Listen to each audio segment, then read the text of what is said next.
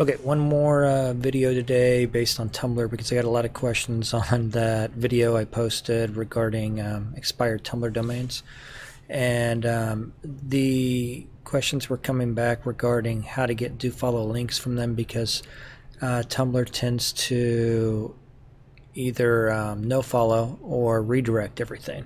As you can see here, the links right here are redirects. Well, I want to show you a few different ways where you can go ahead and get the DoFollow links out of this. Let's address the first one, which is a post. And the only way I currently know how to get this out of a post is to do photo post. Now you're going to do the same type of post that you would anywhere else. I'm going to grab an image here.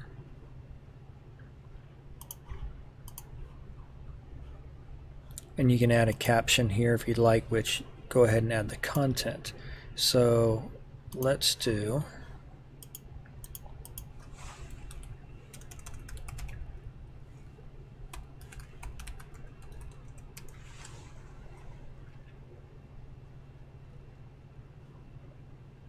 I'm just going to grab some content here.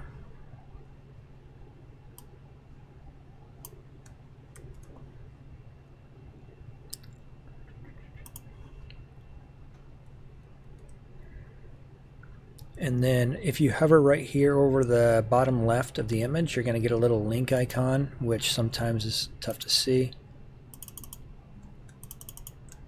I'm going to copy that URL, paste it in there, and go ahead and post. And so if you hover over this, you should get, let's go to the actual page.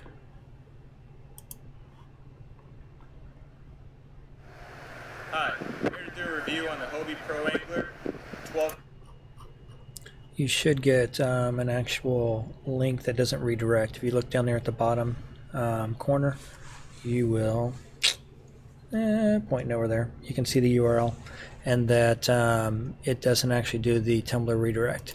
And if you want to go ahead and inspect it,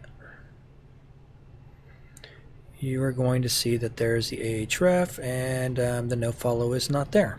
So that's if you're going to do post. If you want some other ones, you can see on here where I've kind of added these. You see this videos, SEO, those are both DoFollows, and then you can do the same thing right here. And then if you look up here in the corner, left hand corner of the screen, you can see I've actually got a link sitting back there that I don't think you could click it. I mean, you could, but it's hidden behind this Tumblr search bar. So let me show you how to do these real quick. You are going to go in here to settings and then edit theme. Hi, here to do a review on the Hobie Pro Angler. Let me stop that video. Kayak. Okay, so the first one you can do is you can go ahead and put the HTML code for a link right here in the description. And that's the one that shows up right here where this says videos and SEO over here by my mic. The next one is you're going to go ahead and click and edit the HTML file. Now go ahead and upgrade this to the new themes. If you've got a theme that's been on there for a couple years, I think they made some changes to it that it's not accepting URLs very well. So you'll click on browse themes and just click the basic one, don't do the paid ones. But when you edit the HTML, I believe it was before the closing head. I'm trying to remember where I did that. I may have done it further up here, right after the head.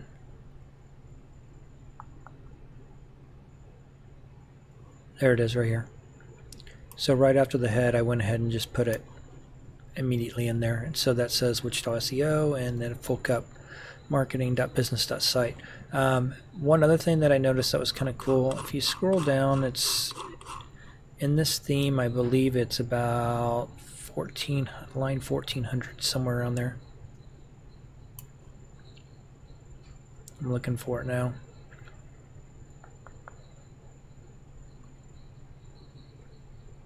Yep. Okay, so there's a on the right hand side of these, you can see it says top photos. Stop playing. 12-foot there. Okay. So you can see it says top photos. And if you look at the URL when I hover over these, I actually was able to change the permalinks to these. So that's kind of cool also if you want to do it that way.